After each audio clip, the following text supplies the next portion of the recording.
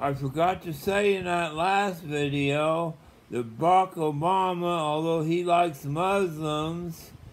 if ISIS took over, there probably wouldn't be any Muslims left that weren't ISIS, but he would either get his head cut off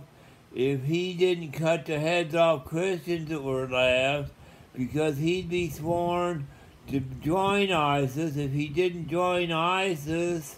he'd have to join ISIS or get his head cut off, and when he joined ISIS, he'd have to cut the heads off Christians, and if he joined ISIS, he'd have to swear to cut the heads off Christians that were left.